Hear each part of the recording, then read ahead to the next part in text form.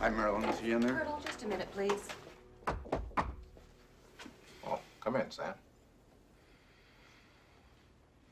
Lieutenant, would you be kind enough to get us some coffee? Would you like anything, Sam? Why am I off Motaba, Billy?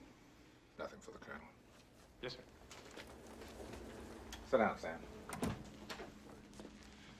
Now, did you or did you not say that Motaba was contained? It's gonna pop up again. We don't have a blood test. We don't know how it's transmitted. We don't know diddly squat. Well, there's a fresh outbreak of the hantavirus in New Mexico.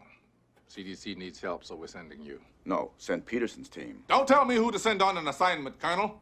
I told Senator Rosales I'd send my best man. That's you. Now get the hell on out of here. We've got baseline information on Hanta. What am I gonna do? To trap rats, Billy?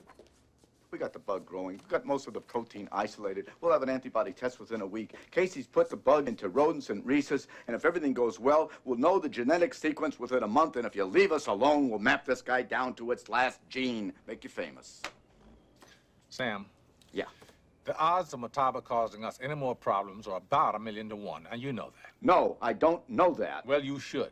And you would if you didn't harbor this morbid desire to face the end of the world. You know it's the biggest thing we've ever seen.